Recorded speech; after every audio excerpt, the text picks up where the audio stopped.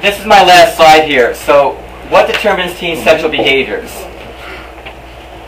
One, their values. What they believe is true. What they believe is the best behavior, right?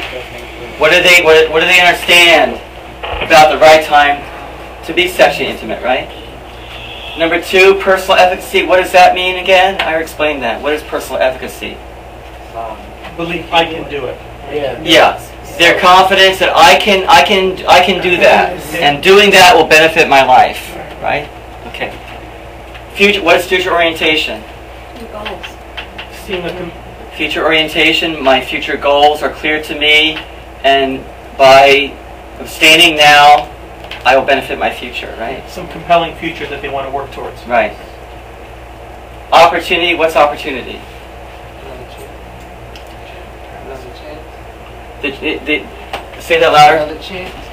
Well, I mean, like, opportunity, like, there's a chance to educate. Yeah, the opportunity to have sex, meaning no adult supervision, no curfews, whether there are rules of behavior in your household or not, you know, whether you're supervised, basically, right? Peers, independence from peer pressure. Peers means what kind of friends I choose. Independence means what is my attitude about what my friends say, right? Rationalizing. What is rationalizing? Rationalizing means if I'm in love, it's okay to do what? To have sex. Yeah. They think, well, sex is bad, or I'm going to abstain, but if I fall in love, then it's okay. Right? So we have to deal with that. And in part two of the presentation that I hope we can cover today, we really deal directly with that idea. Okay? Or my boyfriends took me out to this fancy restaurant. He bought me a $10 bouquet of roses, and he took me out to McDonald's. That means I have to give it out to him. Or we've been dating for 3 months, and my boyfriend expects it. These are rationalizing, right? So we really have to challenge those ideas. Intent and commitment means what do they intend to do? What's their commitment?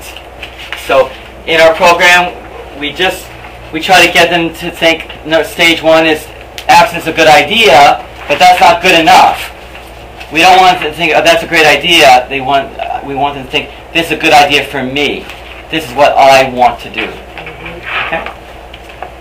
And that's from Dr. Reed from the Institute for Research and Evaluation. He's our evaluator. We've been working with him for several years. Okay. 60 years ago, you went to a movie and you saw your favorite movie stars doing what? They were puffing away, and they were cool and sexy, and you wanted to be cool and sexy, so what did you do? You bought the Marlboros, cool, whatever. Okay. Okay. But in the 1990s, in the year 2007, is smoking sexy anymore? No. Nope. No, it's a disgusting, filthy habit that will give you lung cancer and emphysema, right? Yeah. You put it that way. Yeah. Put it that way. So we've been able to redefine smoking from something that was cool and sexy to something that is disgusting and dangerous. Right? Right? It's like Night of the Living Dead, man. Yeah. Yeah, this is all the tar that you're taking into your lungs, right? That's the idea of the, right? So again, we've been able to actually reduce smoking behavior. Now, if you go to another country, if you go to Asia, China, Japan, Korea, many European countries, I mean, everyone is smoking away. It's like, you know, I mean, so isn't that true? Cool. Yeah. In Europe? In Europe. Yeah. Well, not so much anymore. Oh, so it's changing in Europe too. Like, Yeah. They do like, they go, So it's been changed. But you go to Japan. Oh yeah, Japan, Korea, I mean, China. everyone's smoking there, right? So, True. yeah. So, you know, we've been able to change people's ideas and behaviors through giving a very clear, consistent message, and that's what we're trying to do with our abstinence education. Same thing. Same thing with it. Okay, so that's it. So, yeah. That's great. So anyway, there's a lot of material here, but was it interesting? Yes, very much. Yeah. It gives you a little bit of background.